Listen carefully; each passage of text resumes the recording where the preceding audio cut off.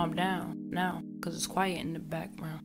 Alone, just me and all my thoughts steady going. How the hell am I supposed to make it back now? 1 minute I'm fine and then I'm not. Some people tell me I'm cold and then I'm hot.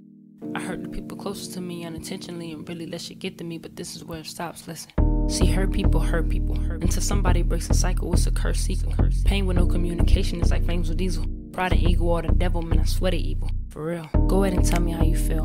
I know it ain't easy cause you suppress them and it kills. This ain't real love, but trauma bonding is real. You gotta learn to see the red flags as they reveal. Now I'm hella precautious. I know that I got work too. I can't let another soul inside unless they working too. Getting stingy with my energy, that's what I learned to do. Cause not every match will light you up, it might just burn you too. The ground. My family hate I'm not around. Living far from home allowed me space to go deep down. Now I understand the happiness when I'm in town. When you have good energy, it's like you wear a manly gown.